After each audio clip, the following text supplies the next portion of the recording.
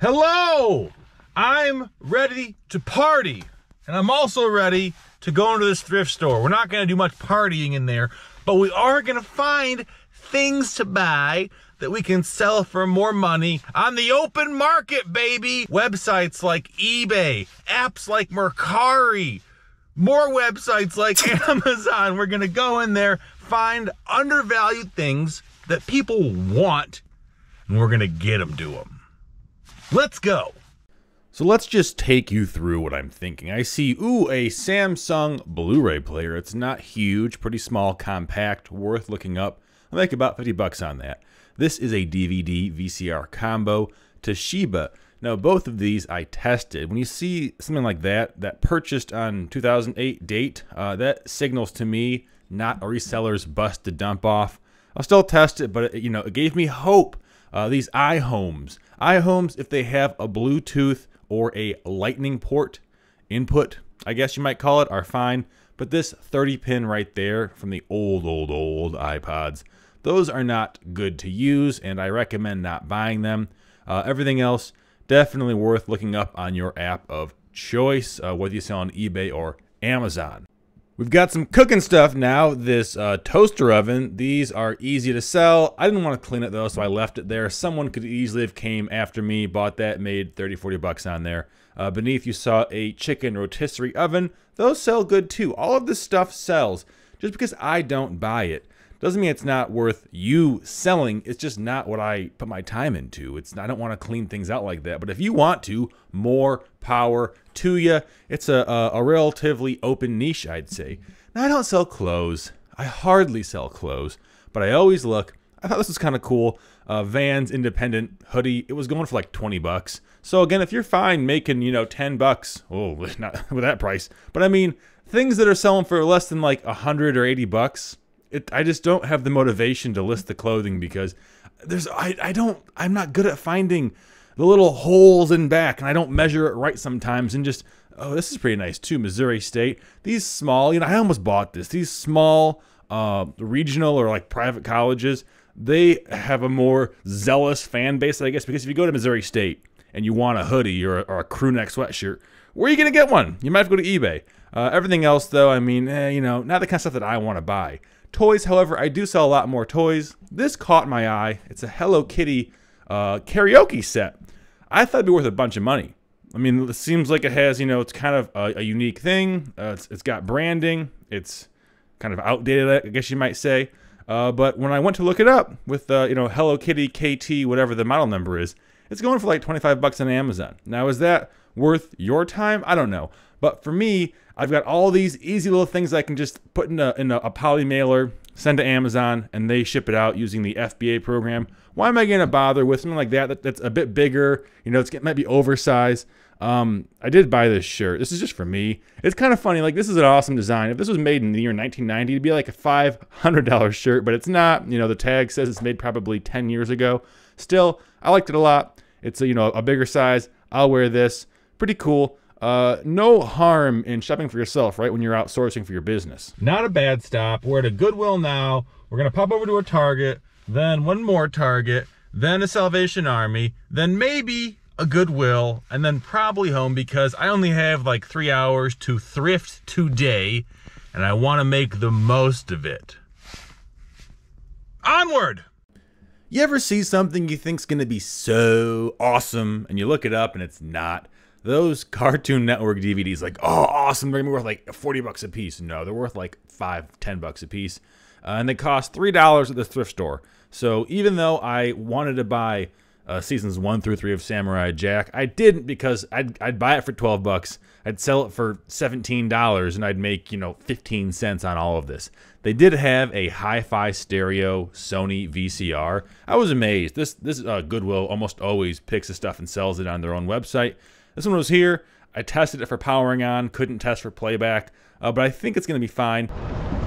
All right, so now we're going into a Target. I'm going to look for some sports cards. The odds of me finding anything, maybe some baseball cards might be here, but what I want, so either like football or hockey or basketball cards, is essentially zero. I mean, sometimes this is Target and they have rules about how many you can get, and so having that like 2 limit Makes more here, obviously, but most of the time, it's out of luck.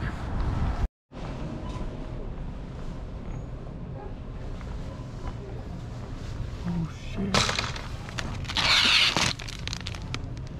Yes, oh my god. That is amazing. How's it going, midtown? Only doing one per guest, man. One per guest. One, I think you do 3. One. One pack of cards? Yep, one item overall. So the guy told me you can only buy one of each, which is totally fine by me.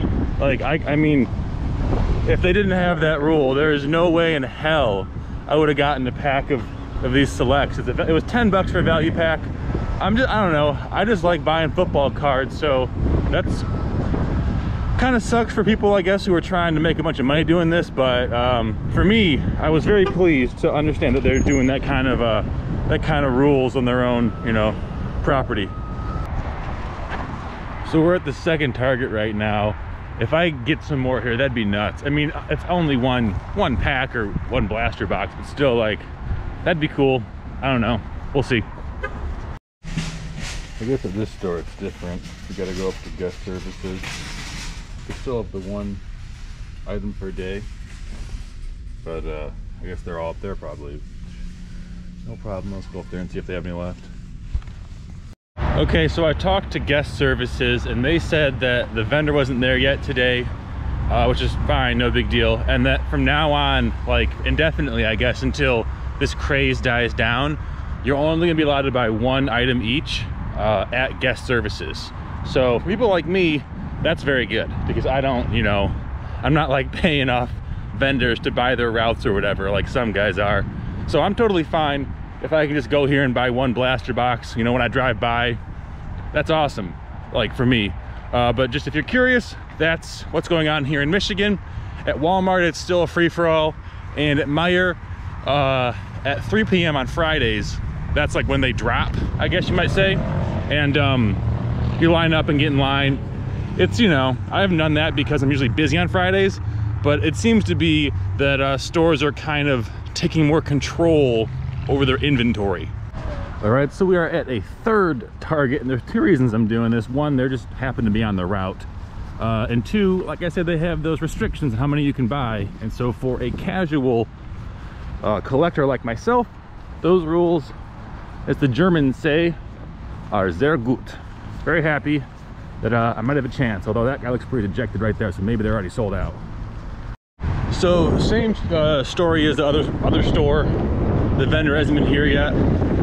So I guess there's like a dividing highway near Ann Arbor called 23, and I wonder if everything like east of 23 is its own separate vendor. I don't know, they're not here. I'm not gonna stop by tomorrow probably, but the more you know, right? Third stop, this is where I met up with Dante last week. I have about 2.5 hours left to source this week of my allotted time. I'm only trying to source like 5 hours this week because I have so much inventory to go through. Man, it's bright out.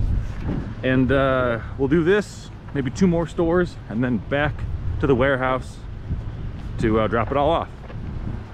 All right, voiceover time. What do we got here? This appears to be a VCR. I'm saying it's a RCA. No, it's a Zenith VCR. That one I'm gonna sell on eBay. These plug-and-play toys, they go for about 25, 40 bucks around there. And this TI 5029, is that what it is? Slow seller, but it will sell for about 50 bucks on Amazon, probably in like 3 months. I'm paying like 4 bucks for it, so whatever. These remotes, I looked them up. Sometimes remotes are big money. I've sold remotes for over $100, believe it or not. Usually you're in like the $25 to $60 range, but they're always worth looking up. The same with pretty much anything here, right? Like, why not look it up? Ooh, another Blu-ray player, a Samsung. Now, I sell this on Amazon because I am ungated, and Samsung, you might not be. So always make sure that you look up on the app you prefer to sell on. Ooh, a iHome. That's a Bluetooth iHome, if I recall correctly. Let's check it out. Yeah, it definitely is. I'm gonna look that one up. What else do we have down here? Ooh, Sterno folding stoves. Now, I almost bought all of these. I didn't. I was gonna pay like 20 bucks to make like another 20 bucks, and it was no guarantee. They could be broken, the fuel could be defective. I really didn't know enough about them, so you see me putting it in my cart right here, but it went out. I bought these books here. What I'm doing is I'm gonna try and sell these FBA, even though they're like kind of a higher sales rank, because if you have been following my channel, I'm gonna talk about this in a second, there really are some weird inventory things going on with media sellers, and we'll talk about that in the car when I get back. But for now, let's just check this stuff out and see what's going on in the rest of the store. Okay, golf clubs. I love selling golf clubs when they're good. This is a Cadillac C1 driver. It's not worth anything, but hell yeah, it's pretty cool. Didn't buy it. I imagine like back in the late 90s or mid 90s when you bought a Cadillac, you, that's a weird club. When you bought a Cadillac, you like got a free complimentary set, and they're just garbage. Now, I've never seen this before. That's a totally smooth face club. Everything here, you know, nothing that good. No big brands. So I'm gonna pass on all this. Okay, so I showed you the books that I bought in there, and they're nothing special. I think one book I might get like 15 bucks for FBA. But the reason I bought them is because I want to see something. I want to experiment with something. As many of you know, Amazon just changed their inventory rules for FBA, all of FBA basically. And for a lot of categories, it was really awesome, really good, helps them have more inventory, more new inventory at their warehouses. But for media sellers and booksellers, I think in particular, one of the ways that they've done business, and I did this like 2 or 3 years ago, and I've moved on since then, but it's essentially just like a process game where you're trying to process as many books as you can, get them at FBA warehouses, and just, you know, let them be shipped out that way. When the IPI scores, or Inventory Placement Index, is that what's called? Yeah, IPI scores got put into effect like 1.5 years ago or 2 years ago, whenever it was.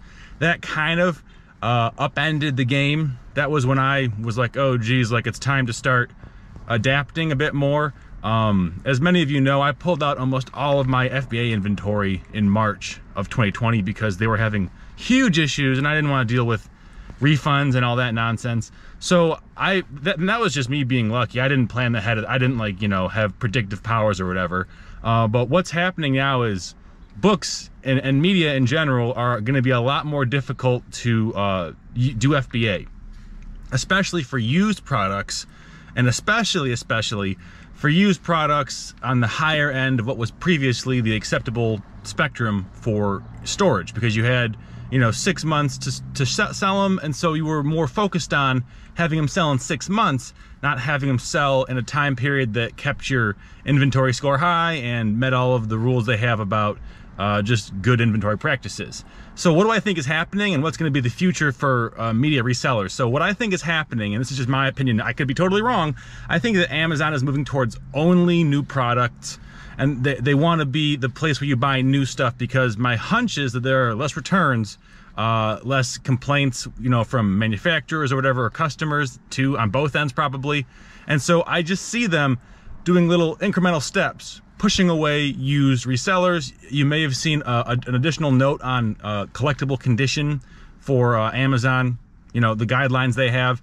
And essentially they're saying just like, make sure it's, you know, rare or, you know, out of print or whatever it is. But that's just, when they say these things, they're not just saying them because they want to say them. They're transitioning towards a more absolute restriction on, my assumption is, used toys. I think that used toys in 2 years are going to be a thing of the past on Amazon. You know, maybe I'm wrong. Who knows? I could totally be too scared about this. And so now that you've heard what I think is going to happen, how will media sellers, booksellers in particular, be affected by this, and how will they get better, you know, in the future? And so I think if you're a big bookseller, you're kind of screwed over. If you were a big FBA bookseller, like Jensen Books, for example, who's got billions and billions, you know, probably hundreds of thousands of books at FBA at any given time. So those days are going to be long gone, where you could just store, you know, 2 million sales rank books for 5 months and have them sold.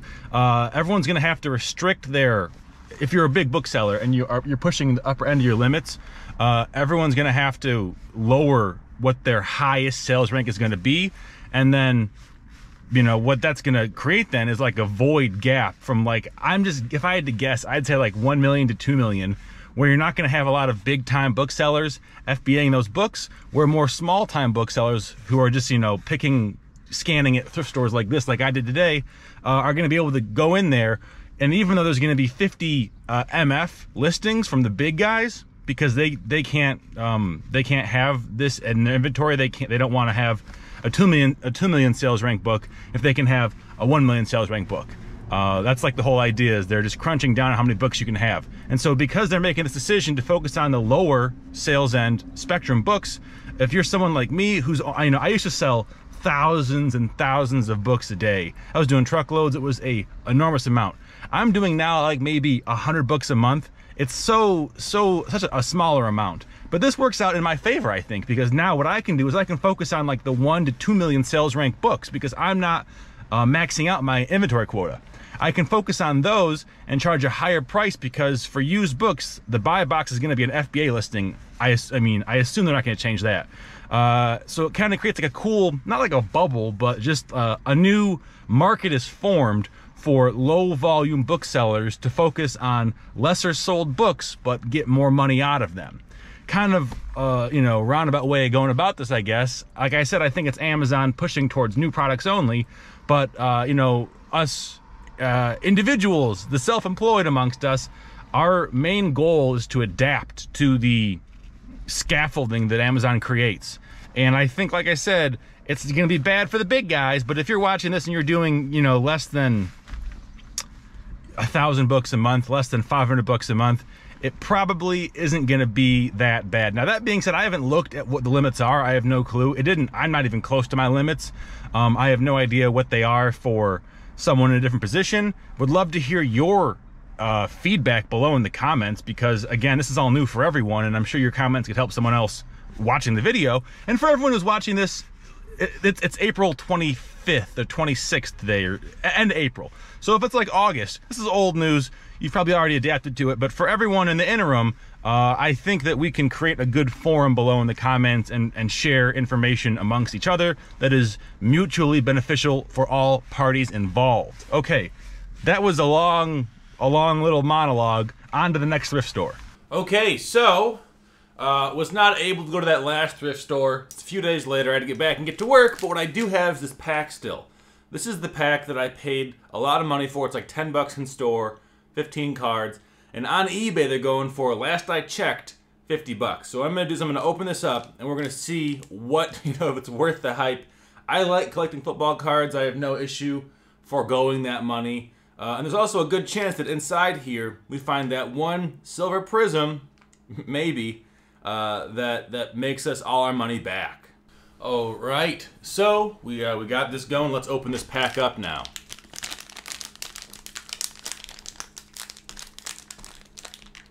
There we go. I want to be gentle, because if you ding up the cards, they're worth less. They also don't look as nice. Ooh, look how fancy they are. Kirk Cousins, rookie Anthony McFarland Jr., TJ Watt, rookie Marlon Davis. Ooh, that's a good one. Rookie Jonathan Taylor with the ex-Lion. Hope he does well in with the Rams. Matthew Stafford, Bradley Chubb, rookie Denzel Mims. Ooh, hey! Whoa, nice! So this is a silver rookie select Brandon Ayuk. That's awesome. He's pretty good. He's one of the top receivers that they picked in the draft. Wow, it's a thick card too. Arizona State. He was taken in the first round last year, 25th overall. DeAndre Swift, the Lions. I see why these packs are so cool. Derrick Henry. Whoa! Defensive Rookie of the Year, Chase Young. Select rookie, nice. Cam Newton. Ben Roth. Is this a special card? It looks fancy, kind of. Prism, yeah, it's a Cam Newton Prism. Nice. A.J. Dillon and Ben Roethlisberger. So some good running back rookies. the Chase Young rookie, that was awesome. I'll pop up what those cards are worth. And thank you for watching the video. This was a vlog style. I love doing it, and I hope you enjoyed watching. And if it helped you make some money or give you some ideas to make your own money, please consider subscribing, give it a big thumbs up, and leave a comment below with something that I can learn from you. All right, see you later.